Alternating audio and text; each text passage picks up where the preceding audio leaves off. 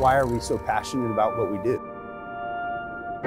Why do the birds sing? Why do people love to jump out of airplanes? Sometimes we forget as skydivers that what we do is profoundly inspiring. It's the embodiment of facing adversity and prevailing. And when we can take that and share it with others, it creates a connection that is indelible.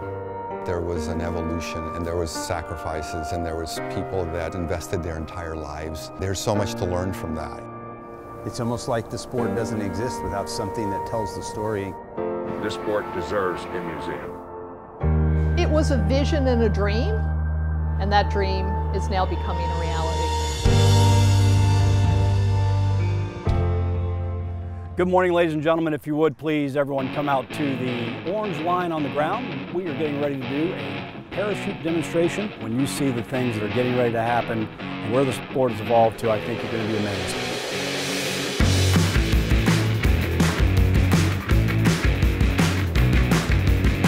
Today is effectively the coming out party for the International Skydiving Museum and Hall of Fame. This project will be coming to fruition on this location. It's long overdue to have our sport recognized, and a museum does that. It really kind of validifies the journey that all the athletes through the years of sports skydiving have gone through, and it recognizes the people that have really contributed a lot of their life to the sport and helped it grow. We've now finally settled on a spectacular location a short distance from some world-renowned attractions, which will make it possible for this museum and Hall of Fame to be successful indefinitely.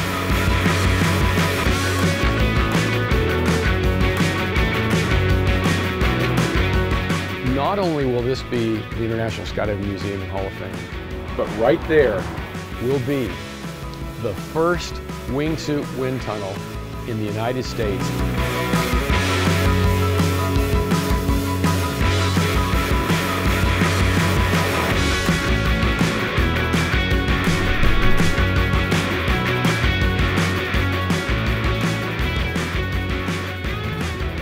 I'm a big fan of educating the public on our sport, because that's the only way to grow any sport.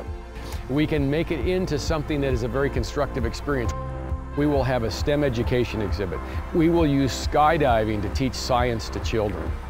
There's going to be different sections for everything that's happened in skydiving from the very beginning until where we are today. It gives us the opportunity to preserve our history, and it gives us a facility where skydivers can go and learn about our past and build on our future.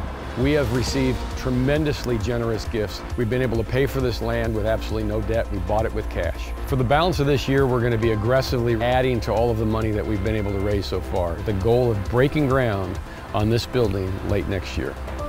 We now need support from the entire skydiving community to be able to present our sport to the rest of the world. Whether you're capable of giving $25, $100, $1,000, or significantly more, this is the time that we need you to come alongside and join us in this effort.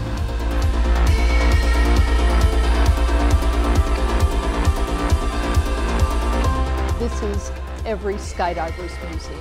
It's our past, it's our present, and it will be our future. You know, we are a niche industry. Anything we can do to broaden the bandwidth of our industry, I think, is instrumental and important for our success. Seeing people live their lives in full, manage their fears, and all these other things that skydivers do, hope that those are the kind of things people that are non-skydivers can see. We didn't do much. We left the airplane, hoped we landed unhurt. And now people do a lot more things in the air than hope. What they're doing today is only as a result of what came before. I'm really anxious to see what's going to come ahead of us out there. This is your life, this is your museum. You should contribute to it, you should be a participant in it, and you should come and visit.